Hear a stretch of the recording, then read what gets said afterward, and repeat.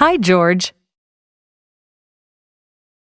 George will help you solve an installation problem with your Brother Multifunction Center using a USB local connection.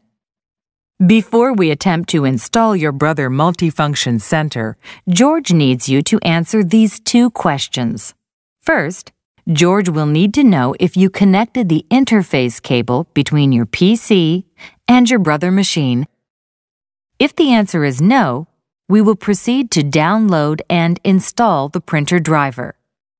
If the answer is yes, you need to uninstall the drivers and then reinstall in order to complete a successful installation.